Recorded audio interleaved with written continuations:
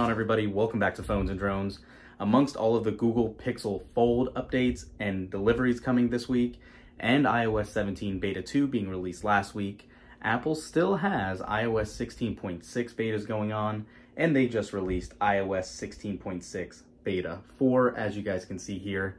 For those of you that forgot, I don't blame you. 16.6 is a very minor update with not very much added. They had some iCloud keychain verification stuff added, but nothing substantial here. If you're still running iOS 16.6 betas because they are more stable than iOS 17, I wanted to make this short video for you guys today. Take a look at the build number, look at the stability, and see how it is actually holding up. For those of you that follow the channel, you know iOS 17 has been just as buggy as you would expect for a beta, specifically in the overheating department and battery drain department.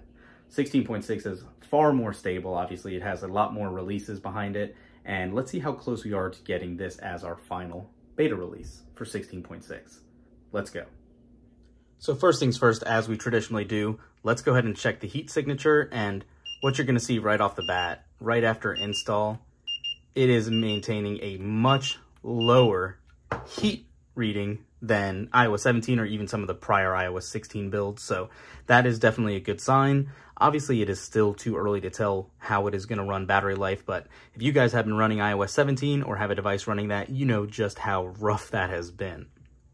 Beyond that, jumping into settings, general, and about, you can see iOS version 16.6, and this build is a D build at 20G5058D.